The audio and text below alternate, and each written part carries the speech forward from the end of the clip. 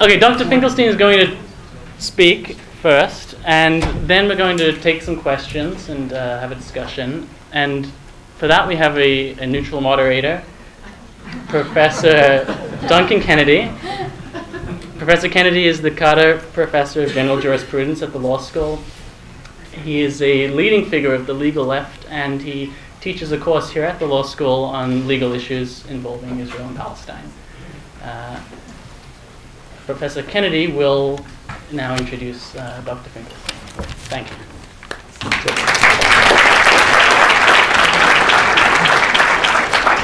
Welcome, and what a great crowd. It's fantastic. So Norman Finkelstein, born in 1953, is a political scientist whose primary fields of research are the Israeli-Palestinian conflict and the politics of the Holocaust.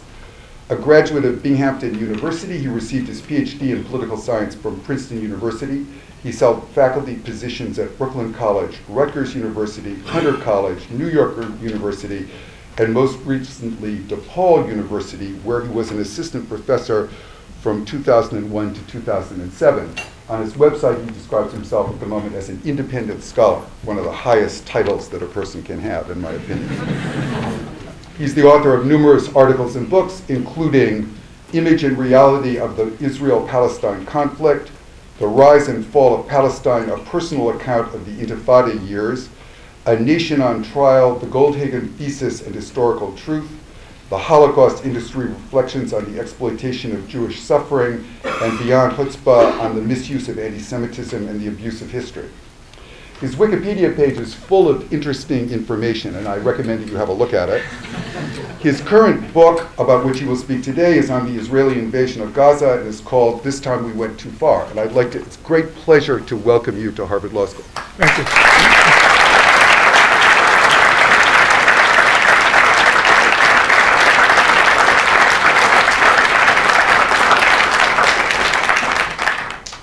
Okay, let's try here. Okay, can everyone hear me fairly well? Yes. Okay, good. Well, thank you very much for inviting me. And I see many friends in the audience. When Professor Duncan Kennedy was reciting my book's titles, my editor is right over here, so I'm sure he's thinking in his head, now I remember that, and I remember that. And yes, it was very painful to turn my writing into prose. And to that I owe Cyrus Visser. And I see Jack Trumpor, my old friend. But is Sarah Roy here and I'm not seeing her? Okay, Sarah. And is Darrell Lee here and I don't see him?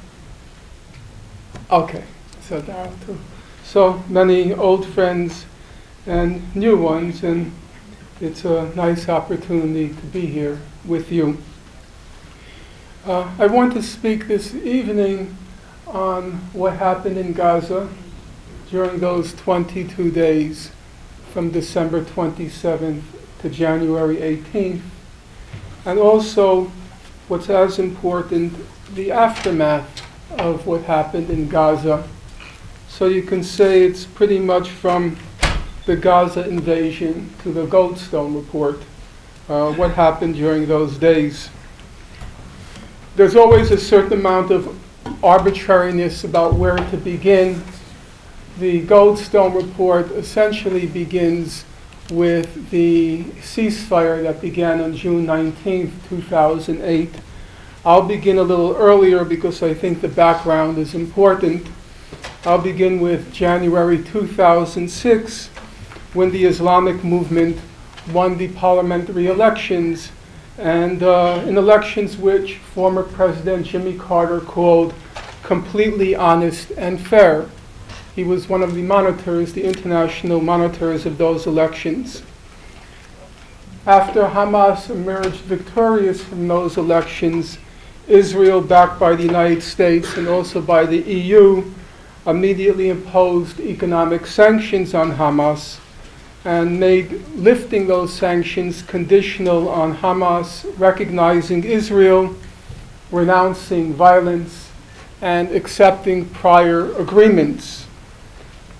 But no comparable demands were put on Israel to recognize the Palestinian right to self-determination, no comparable demand was put on Israel to renounce violence, and no comparable demand was put on Israel to accept prior agreements. For example, the roadmap, which Israel effectively negated with the 14 reservations it entered on the roadmap. In June 2007, the United States, Israel, and elements of the former Palestinian government attempted a coup against the elected Hamas government. Hamas foiled the coup, and it ended up taking full control over Gaza. In reaction, Israel tightened the blockade of Gaza, a blockade which Amnesty International now called a flagrant violation of international law, and the Goldstone report later called a possible crime against humanity. The former High Commissioner of Human Rights, Mary Robinson, she visited Gaza during these months, and she said, and now I'm quoting her, "Gaza's whole civilization has been destroyed. I'm not exaggerating." In June 2008, Hamas and Israel entered into a ceasefire that was brokered by Egypt, and both sides had conditions which had to be met. There was a quid pro quo. Hamas was obliged to cease its rocket attacks against Israel, and Israel was obliged to gradually lift its blockade of Gaza. According to the Israeli Ministry of Foreign Affairs, and now I'm quoting it, Hamas was careful to maintain the ceasefire.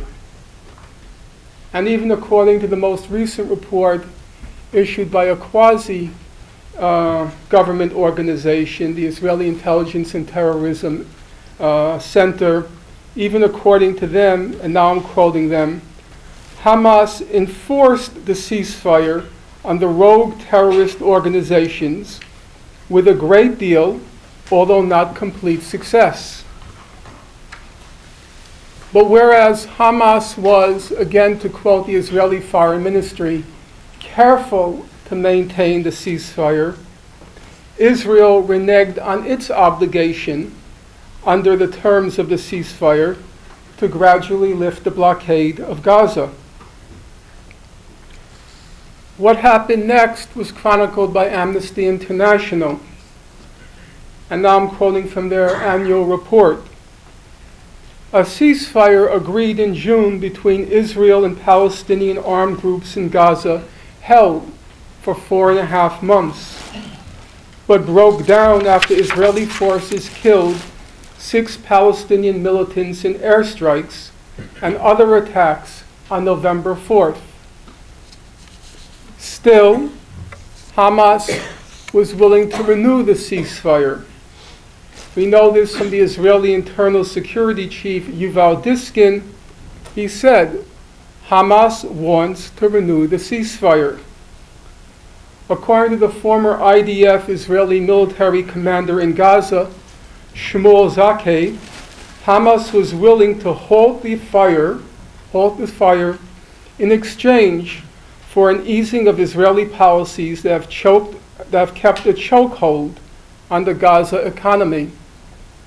So down till the end of December, Israel had broken the ceasefire, but Hamas was willing to renew it, but only on condition that the original terms for the ceasefire were implemented. Remember, it was a quid pro quo. Israel, or Hamas, was supposed to stop its rocket attacks. Israel was supposed to gradually lift the blockade. A blockade which, as Mary Robinson said, was destroying the civilization in Gaza. A blockade which Amnesty International said was a flagrant violation of international law. But Israel demanded unconditional and unilateral Hamas cessation of rocket fire. In December 2008, Sarah Roy from Harvard, and who's with us this evening, wrote in the London Review of Books, "The breakdown of an entire society is happening in front of us, but there is little international response beyond UN warnings which are ignored. Faced with the prospect of an asphyxiating Israeli blockade, even if it ceased firing rockets, forced to choose between what it called starvation and fighting, Hamas opted for resistance, albeit largely symbolic. The former IDF commander in Gaza said, "You cannot just land blows, leave the Palestinians in Gaza in the economic distress they're in, and expect that Hamas will just sit around and do nothing." The head of Hamas, Khalid Mashal, he wrote in the Guardian newspaper during those 22 days, "Our modest homemade rockets are our cry of protest to the world."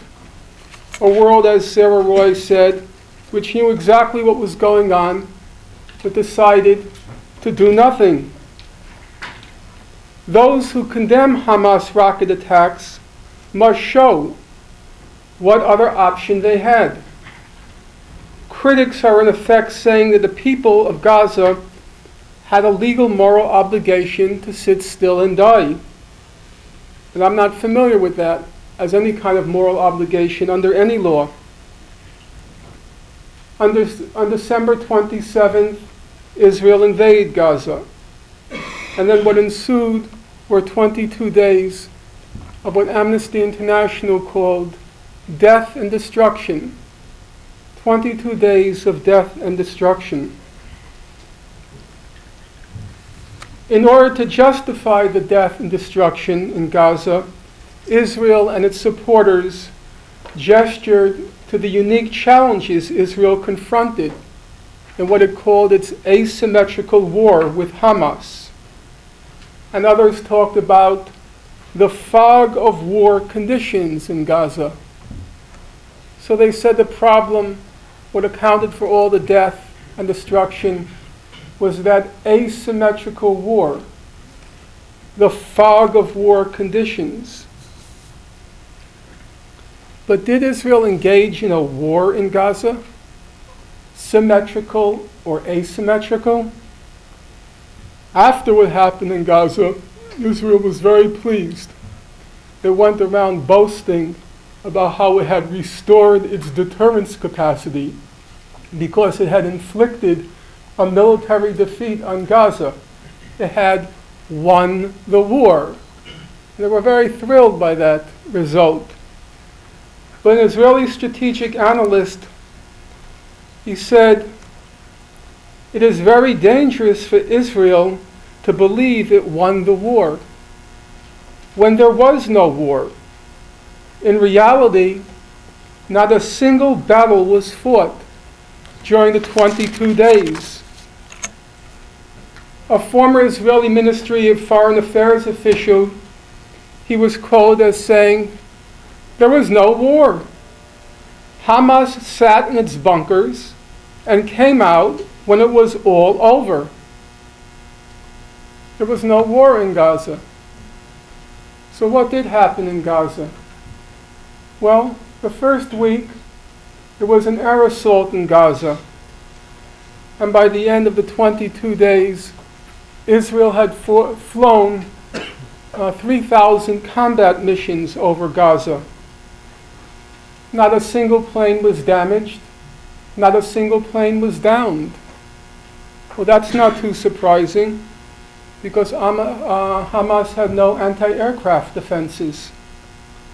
It took as much courage to fly an air mission over Gaza as it does to shoot fish in a barrel. After the first week, Israel launched its air and ground offensive. Israel was equipped with special night fighting equipment. Hamas couldn't even see them. They had no means of even engaging the Israelis.